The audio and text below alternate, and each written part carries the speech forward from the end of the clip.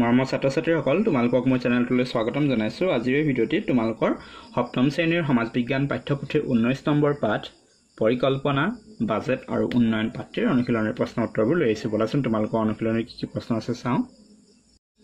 তোমালোকৰ 3 নম্বৰ দিয়া আছে শুদ্ধ উত্তৰটো বাছি উলিওৱা।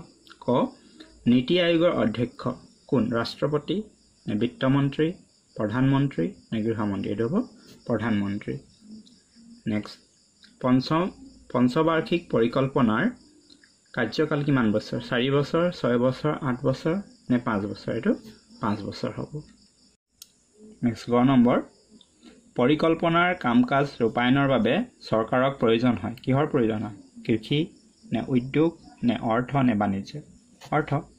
ঘ চৰকাৰৰ উপাৰ্জনৰ ৰাহি অংশ জমা হয়। ক'ত জমা হয়? বেংকত নে প্ৰধানমন্ত্ৰীৰ হাতত নে ৰাজকোষত নে বিত্তমন্ত্ৰীৰ হাতত?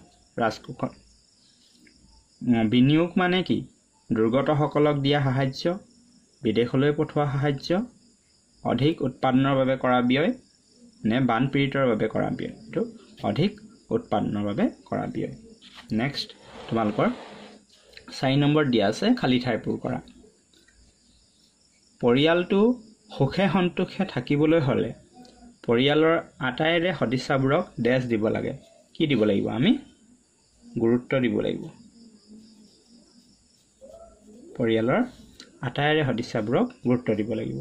খ অৰুণিমা এগৰাকী ডেছ মহিলা, মিতব্যয়ী। এটা হ'ব মিতব্যয়ী।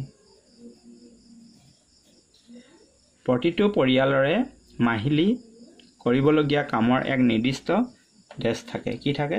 পৰিকল্পনা। লিখিবা পৰিকল্পনা। নেক্সট চৰকাৰী পৰিকল্পনা মতে কাম কৰিবলৈ ডেছ প্ৰস্তুত কৰি লোৱা হয়। কি প্ৰস্তুত কৰি লোৱা হয়?